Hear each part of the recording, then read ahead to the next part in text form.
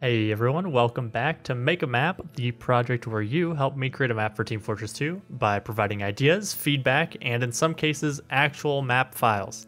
Last video, we looked at the first point of our still unnamed Japan-themed payload map, so it makes sense that this week we're going to be going over the progress we've made on the second point.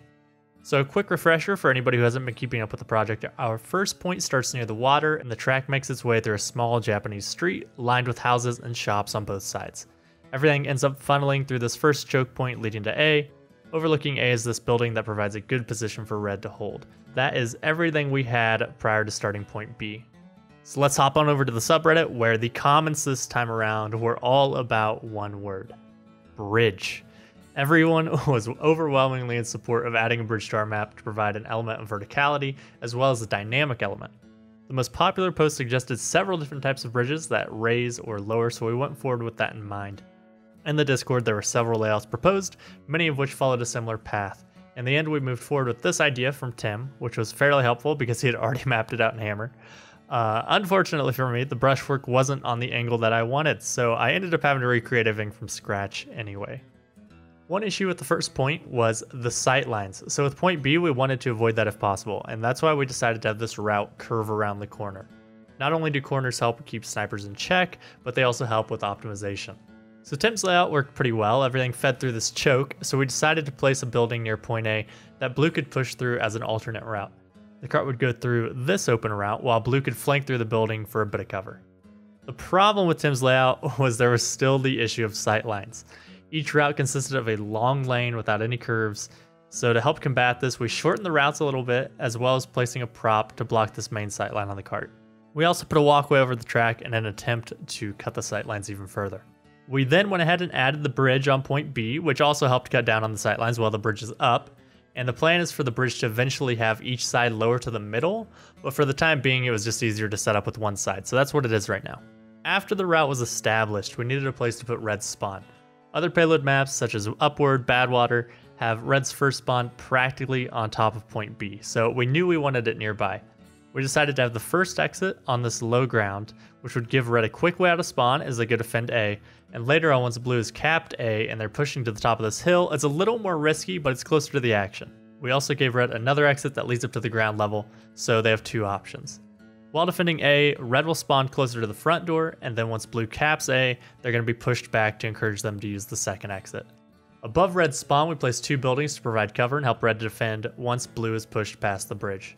Around this time, the point was feeling fairly bare bones, so we went ahead and opened up this building to give Blue a place to attack from, as well as a decent sentry spot for engineers. With all of that in place, the second point was finally ready to test, and we fired up the server to see how it played. After several rounds, however, we realized that Blue had only capped B once, and we wanted this point to be more difficult than A, but not that difficult. So we knew we needed to figure out a way to make it easier for Blue to push. One of the biggest issues was the sight lines, particularly from the side lane straight to point A. To help with this, we actually moved everything over so it didn't line up like it used to. We then extended this wall to completely block the sightline. After that, we added a tunnel leading from the cart to the left route, allowing Blue to push through and clear anyone holding this area. And to help with the sightlines once the bridge was down, we added a fence near B so snipers can't stand all the way at the back.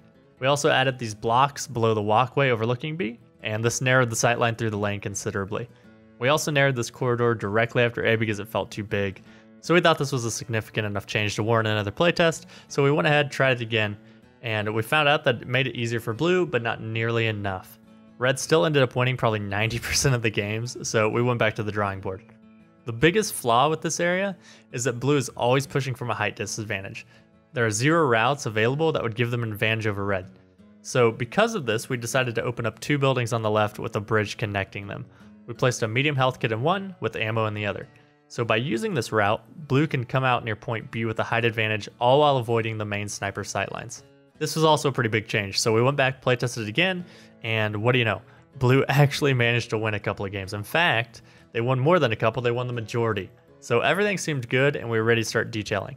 We started with this area and we knocked it out pretty quickly, creating this really intimidating gate for Blue to push through. I'm really happy with the way this area ended up. Once we were finished with that, we said, let's just playtest again. Why not? Because everybody wants to play once it's detailed. And it turns out that the point was still really good for Red. Even after scrambling teams multiple times, Red ended up winning the vast majority of rounds, which was interesting because we had just played and Blue had won the majority. So what this comes down to is balancing is tough. That's basically it. So when players are playing a map for the first time, it's always going to be easier for blue to win because they can just follow the track. It's kind of more obvious where they're going, and red doesn't really know where they're holding yet.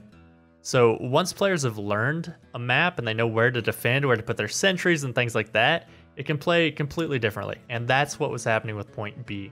This sentry spot in particular was incredibly difficult to attack. So again, it was back to the drawing board. We knew we had a fun base and we didn't want to make super drastic changes. So instead we just made some minor things like adding an ammo pack to this room, making it easier for engineers to set up a forward base. Also a small health pack here so blue wouldn't have to completely fall back. And perhaps the biggest change we made was adding a one-way door here. So this one-way door allows blue to use this route to attack, but makes it so it's still only accessible to red by jump classes. So after that we playtested again.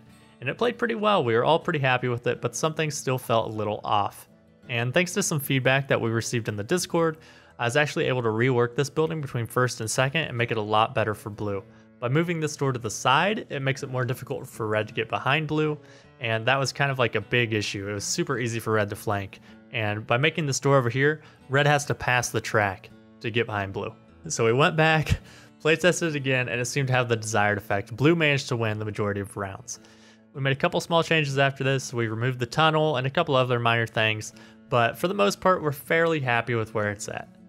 So as you can see, not every point goes as smoothly as the first one went. We only went through 2 or 3 iterations before we were happy with the way point A played. This is a pretty stark contrast from the 10 or so versions of B we made. Of course, neither of these points is finished, and as we go on to make more of the map, we might have to come back and make adjustments, but for now, they're good enough to move on to our next milestone, which is the 3rd point. In my opinion, the 3rd point of most payload maps is always kind of underwhelming, so let's change that with our map.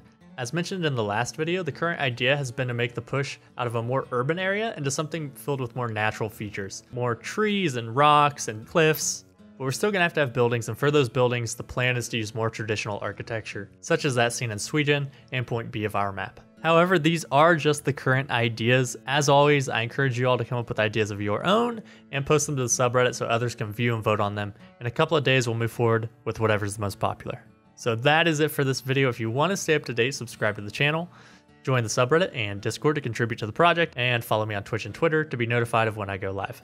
Live streams are the best way to provide your input, so I encourage you all to stop by and see what's going on. If you want to support me and this project, one of the best ways to do that is to subscribe to me on Twitch. It costs $5 a month, and if you have Amazon Prime, it's completely free. The main benefit is Twitch subs get a reserved slot on my server, meaning that you're never going to miss a playtest because the server's full. Alright, I am done at shilling. Appreciate all the support I've received on the series, and I'm excited to see how Point C turns out. So thank you all so much for watching, and I'll catch you all later. Have a good one.